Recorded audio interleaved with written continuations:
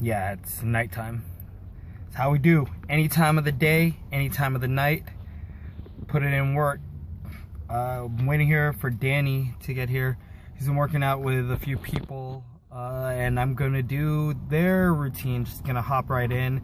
I know they're doing the 5x5 progression stuff, which is good shit. So I'm gonna try to assimilate that into my regular routine and see if it, you know, see if it works out for me, because not every workout works out for everybody. But yeah, just across from the downtown 24-hour fitness over here. Oh shit. But yeah, I will be back when they get here, hopefully sooner than later. Out of there. Ain't nothing but against the party. Like that up, so why you acting like